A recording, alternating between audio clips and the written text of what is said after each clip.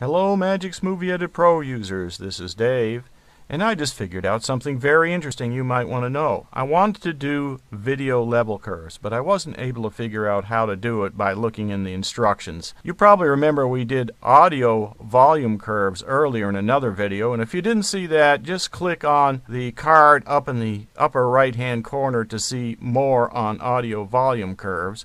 But we're talking about video level curves today. I'll just show you what we found out on the audio really quickly. So if we want to affect an audio curve, we could just unlink the audio from the video with this unlink key here, the ungroup, and you can control the audio volume by just bringing the points up and down, and the trick was you had to be in this mouse mode right here, which is called curve, instead of the normal mouse mode. So that's how you would do it. Now if we go and click on the video object, it's a different story.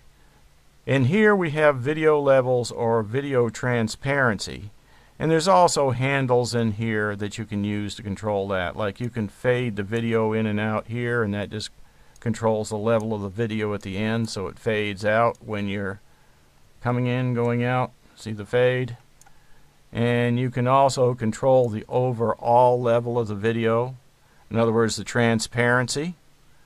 So if you had transparency, you could make this video overlay over another one or fade in like this. So you could do all that, but how do you change this into a curve? If you go to the curves mouse mode like this and try to click on it, nothing happens. You don't get these little markers down like you get in the audio down here. So how do we do it? Stay tuned and I'll show you how.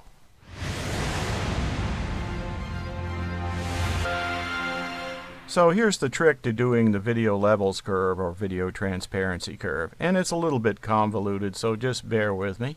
I didn't find any hotkey to do this. I think it's 9 on the keyboard to do the audio volume curve, but this is different. So we already know we have these handles here, but they don't do us any good as far as making a curve. They're a separate item altogether. So how do we make the curve? Well, what we have to do is first highlight the video track we want to do. So I'm just highlighting it like that. Then we go into effects, and I've got a little tip for you here in effects. This is a bonus. If you don't like these big tiles, you can pull down this drop down and check list view like that, and now you can see all the items. They're much smaller.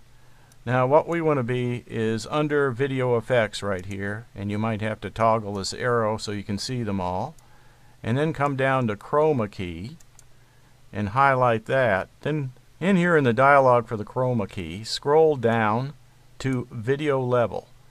Now let's just go ahead and change this video level a little bit, just like that.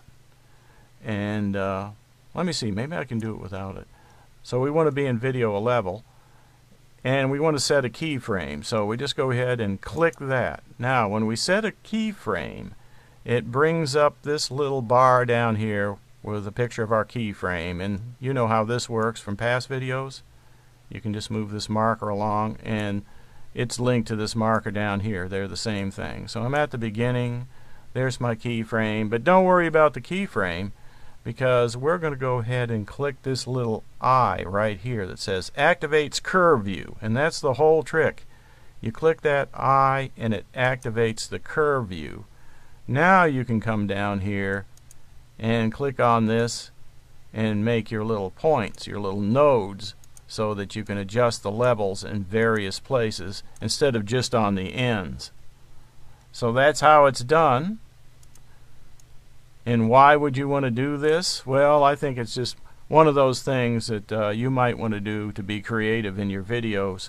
So this is how I did that trick at the beginning of the video, where I had alternating text on the left and the right, and the crowd fading in and out, revealing my desktop underneath it. So I have 2 text objects here and 1 video object of the crowd. And you can see how I use the video level to draw a curve so that one text was on while the other was off, and it goes back and forth. Then on the video you can see the curve for that. The video's on for a while, then semi-fades out, and then comes back on and semi-fades out again. So it reveals the video that would be above it, which will be my Magix Movie Edit Pro screen. So that's how that was done. Okay, a couple of things I didn't mention about the video level curve controls are that besides the eye, which turns the video level curve off and on right here, you can also affect the roundness of it. This one right here, it changes the interpolation to give the curve a more smooth look. So that's on and off like that. Nice and smooth that way. And this one over here just changes the color of the curve. Like if I wanted a green curve, that would give me green. Notice it changed all of the curves. So if I go back to white, they all go back to white. You can still use the fade in and fade out, but they're not connected. You see how I made a node here? So the video level is separate from the fades, and it's separate from the overall transparency. So those are two different things. So there you go. I hope that's helpful. And if you like this, if this was helpful, you want to see more content, don't forget to like and subscribe and hit that notify checkbox so that you'll be notified in your email when I put up more content. Okay, thanks for watching.